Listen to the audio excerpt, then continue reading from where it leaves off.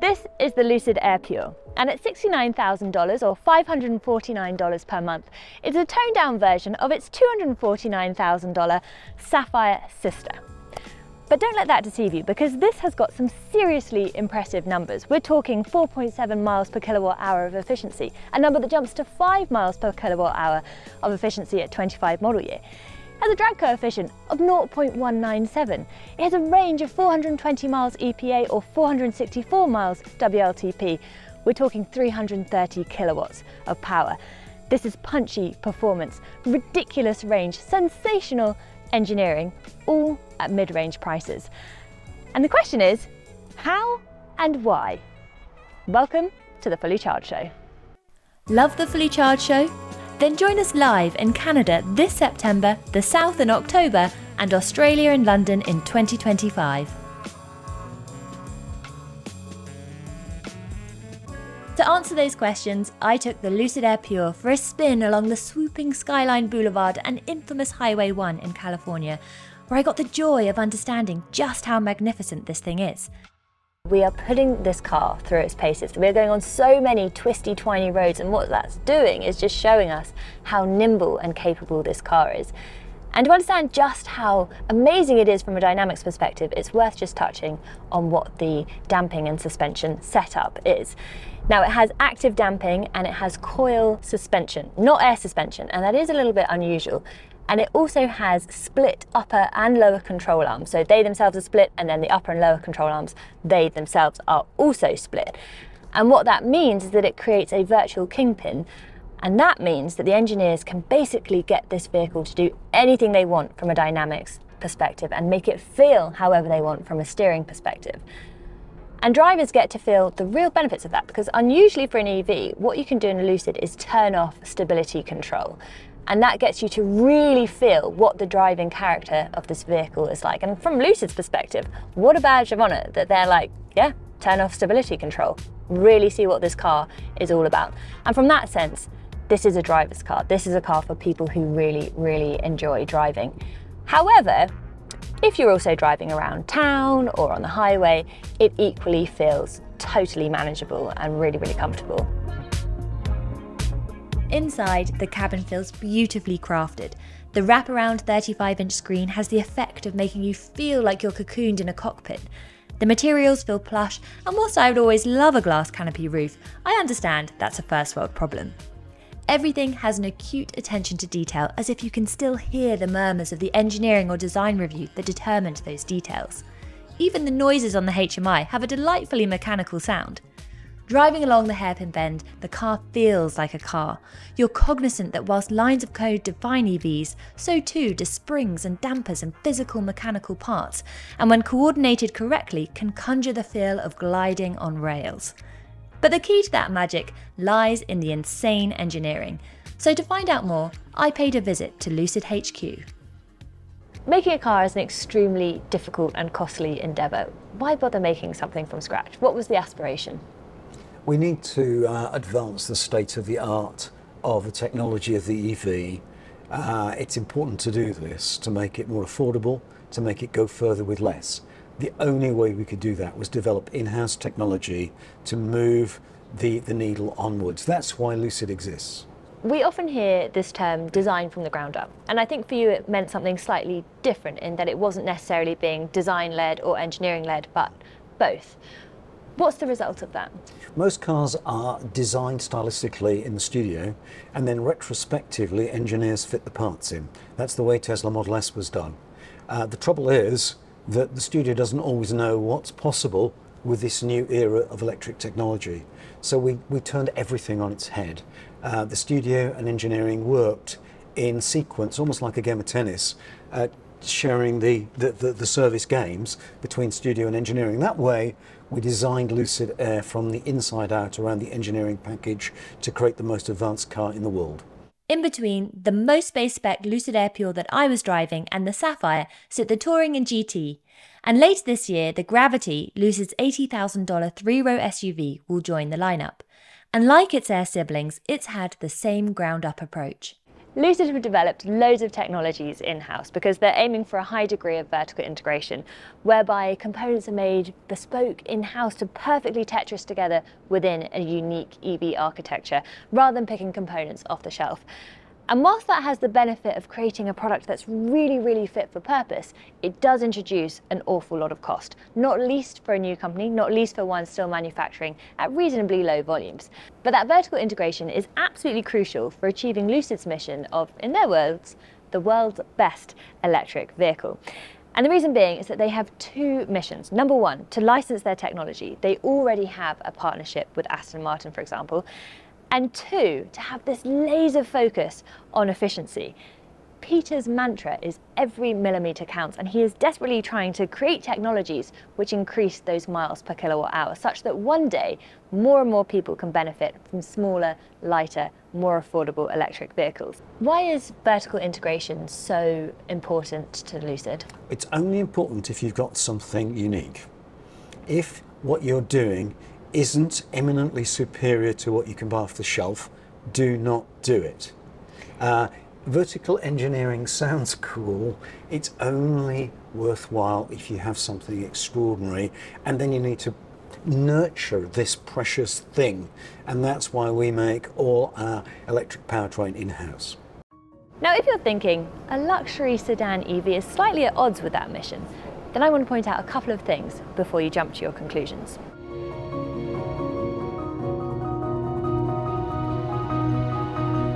First of all, the coefficient of drag. We've already said that this has a coefficient of drag of 0.197. But to put that into context, the Ioniq 6, which yes does sit at a slightly different price point but has a similarly swoopy shape, has a drag coefficient of 0.21. And there's a number of things that contribute to that really, really impressive drag performance, that aerodynamic performance. Of course, it's got the swoopy shape, but there's also a number of air ducts that help guide that flow as neatly as possible over the vehicle. There's one here that swoops over the top, and there's obviously an air curtain around the side. There are aerodynamic wheels, slightly smaller wheels. This has a slightly lower profile, all helping it to slice through the air. But there are also a couple of things that you can't see, including a rear diffuser, or sort of a diffuser that sits underneath the vehicle, and a battery pack that arches upwards to help guide that airflow underneath and around the vehicle to make sure that wake is optimized as best as it possibly can be. I'm going to continue with the comparison to the Ioniq 6 for a second, because I think they are interesting to look at side by side, particularly because they are so similar from an aerodynamic drag coefficient perspective. But despite the Ioniq 6 being cheaper, despite it having a smaller battery pack, it's 340 kilos heavier than the Pure. It's also just less efficient overall. It has 3.9 miles per kilowatt hour versus the Pure's 4.75. And there are a number of things that contribute to that. Not least, super amazing lightweighting strategies from the Lucid team, but also really, really efficient packaging, which they show off with this ultimate flex of this absolutely enormous frunk. It is 283 litres. That is 3 times greater than the Tesla Model S. And what it's really showing is, look how much space that we can give you for storage, because we have been so efficient with our packaging elsewhere. And there are a few things that contribute to that incredibly efficient packaging. Mainly, or not mainly, but one of the things I really, really want to name check is their motor development, which they have done in-house and they now produce at their factory in Arizona. Now, we know that electric motors are already really, really efficient, so you need to do something fairly extraordinary to create any kind of step change to be new and noteworthy. And what they've done is combine or take the motor and put it into a single drive unit. That, of course, makes it much, much smaller. It combines many different components all in one place. And there are a couple of other things that continue to make it even more efficient to get that maximum sort of power density that they can out of it, including this very, very bespoke and interesting copper winding, which has the effect of maximizing the amount of copper that they can squeeze into that motor without having the additional need for any additional spot welding. They've also done things like addressing cooling at source, so you're not having to bolt on this enormous cooling system afterwards. They're very clever lamination techniques within the stator to reduce losses via eddy currents. And put all of that together, and you manage to push the rev range out, the torque range up, and improve the overall efficiency. Truly, truly outstanding. Now, it's worth pointing out that this is the most base spec version of a Lucid Air Pure that you can possibly order. This car claims to have an average efficiency of 4.75 miles per kilowatt hour. From 25 model year, that will go up to 5 miles per kilowatt hour. I have been in no way driving sensibly. We have obviously been trying to get our B-roll shots. I've been going, accelerating and braking, and without even trying, we're doing 3.5 miles per kilowatt hour. In my Ioniq 5, I would say that I'm having to focus on driving at 3.5 miles per kilowatt hour. So it is really impressive, and certainly on our drive back, I will try and see if I can get that illustrious 4.75 miles per kilowatt hour. One of the things that you talk about is how important efficiency is, and using efficiency as a way to get to this future of smaller, lighter, cheaper electric vehicles. But what's the strategy for Lucid? Is it sort of pioneering technologies with the aim that that innovation trickles down to those more affordable marques, or actually making a smaller, cheaper, more affordable vehicle yourself? We had to start with a high-end car because the cost of industrializing a product is inversely proportional to the cost of the product itself. So starting with a high-end product made perfect sense. With the technology we're developing for that product suits more affordable models in the future, we aim to come down to a $48,000, $50,000 price point. Beyond that, I think it makes more sense for us to license our technology for another automaker to make the proverbial $30,000 car. Now, something that is really extraordinary is that often when you drive a car, you feel that acceleration in its most acute going from 0 to 60, and in this car, it will do that in 4.5 seconds. But what is really extraordinary, and you will see this in other comments or in other videos that have also been done on the Lucid Air Pure, is the acceleration that happens beyond 60 miles per hour. It just doesn't feel real. It just feels like a car that could continue to keep going until you, until you take off. It is such a joy. Between Lucid's manufacturing plant in Arizona and the one in Saudi Arabia, Lucid will have capacity to build 240,000 vehicles per year. That's 40 times more than it sold in 2023, signalling an aggressive push to become a major player in the global electric vehicle market. This massive expansion and their to-date sluggish sales, coupled with their singular focus on performance and luxury, I feel positions Lucid at an intriguing crossroads. One of the things that really strikes me is that the Lucid Air Pure and the Gravity at both ends of the spectrum are cars designed for people who love driving. They are so imbued with engineering prowess. But how do you see that changing in a world that is shifting towards greater levels of autonomy, and a world in which we do have more shared vehicles and perhaps a more utilitarian approach to car ownership? Well, for me, driving is one of the great joys of life. I think that although our car is a computer on wheels, I don't want it to be this antiseptic thing. I want something which really gives me great pleasure of ownership and experience. And I think we can have our cake and eat it too.